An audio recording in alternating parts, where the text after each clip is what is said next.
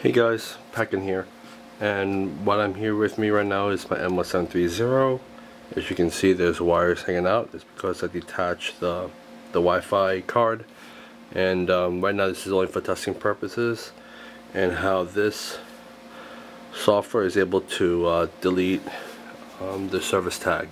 So let's say if your laptop has a service tag that doesn't match with the motherboard, and let's say you bought the motherboard secondhand and it doesn't match the service tag that's in your laptop, this software allows you to erase the service tag and allows you to create a new service tag. So here's what I do. F2. Alright, as you can tell, that's my service tag. So this service tag will be erased. So this is what I'm going to do.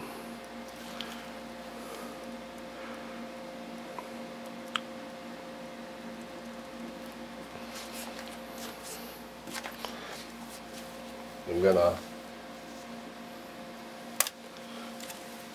take this out, put my CD in.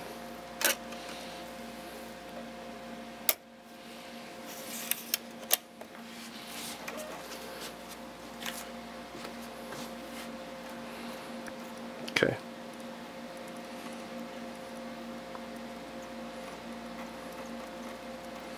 So I'm gonna restart it. Escape. Exit.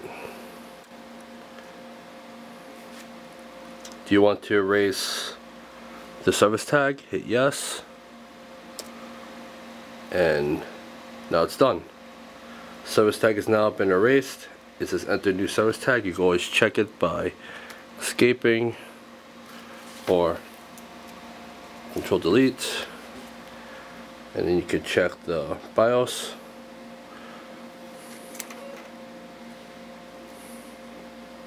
And there you go. Service tag is blank.